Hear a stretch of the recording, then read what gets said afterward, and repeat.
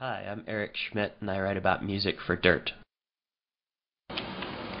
Formerly leader of the 90s rock band The Refreshments, Roger Clyne now fronts the Peacemakers, an Arizona quartet that plays rootsy southwestern rock and roll.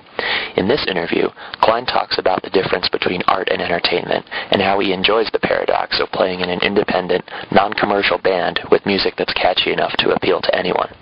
Roger Clyne and the Peacemakers play at the Boulder Theater, November 19th.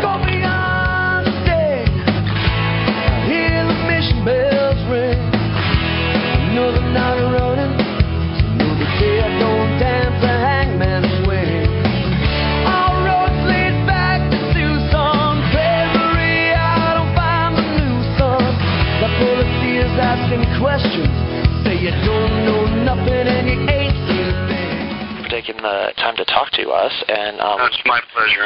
Enjoy Boulder very, very much. Oh yeah, you get up here often then, or? Usually just when we're playing, but every time I enjoy it. It's a fresh, clean place, and it seems connected to nature more than many metropolis areas are. Yeah. Actually, it's not even a metropolis. It's somewhere between city and town still. Yeah, but like just outside the metropolis, maybe. Yeah, love it. Was going to ask you, first of all, we're trying to do a podcast with some of our interviews, so would you mind if I recorded this for that? No, go for it. Cool. All right. Well, I don't know where you would want to start. I have been listening to both your live album and Americano, and maybe I was wondering, first of all, for people who might know you better from The Refreshments, can you kind of like go through your album since then and how they've kind of evolved up to a point of these two that you have now? Well, yeah, if you don't mind the long answer. Or maybe the short version anyway. Short version, the long answer and the short version. The Refreshments put out Fizzy Fuzzy Big and Buzzy on Mercury. Pardon? I'm sorry, I was just saying I remember that album. That was cool. But go ahead. On Mercury Records in '96, I believe, and then we recorded Bottle of Fresh Horses and put it out in '98, or maybe it was late '97.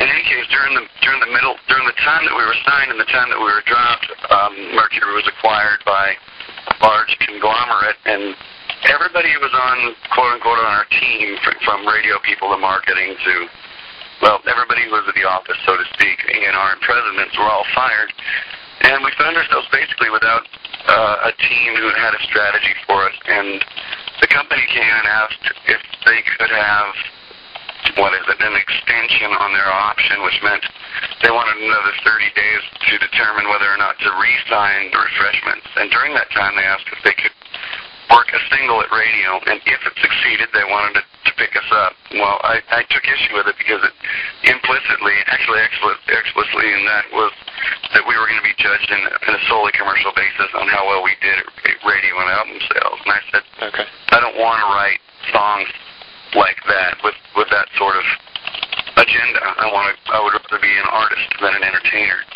And so the Refreshments was a democracy, and we had quite a debate, but ultimately decided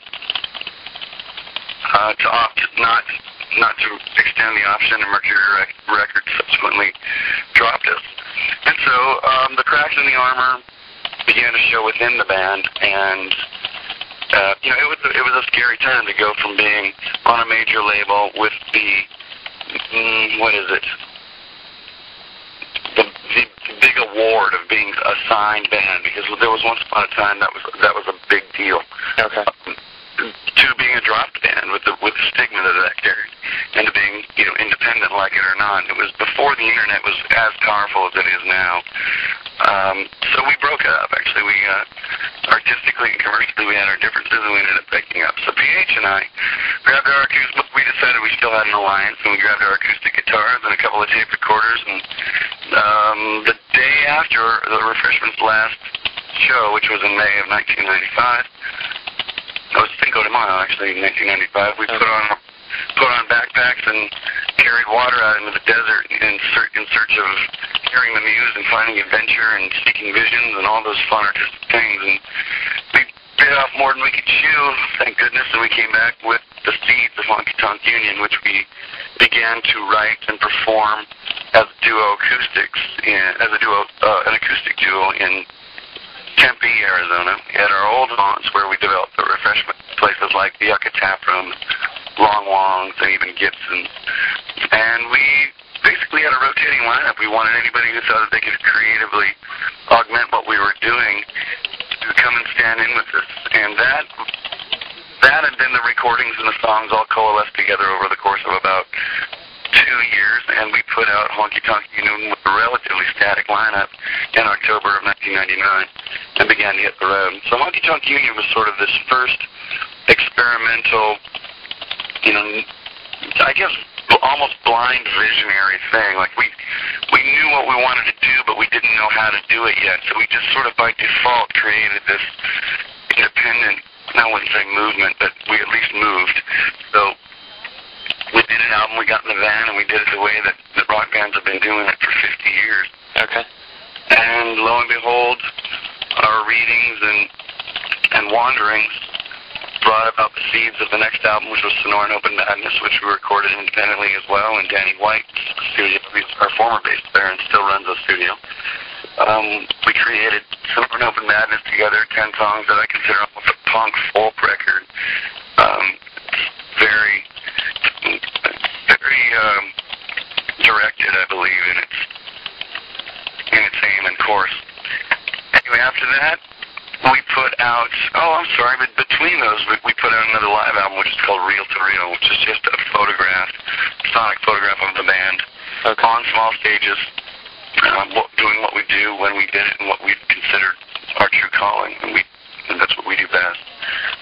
So then, let's see, Honky Tonk Union, then Reel to Reel, then Sonoran Open Madness, and then after that another studio album called Americano, which you said you've been listening to. Yeah.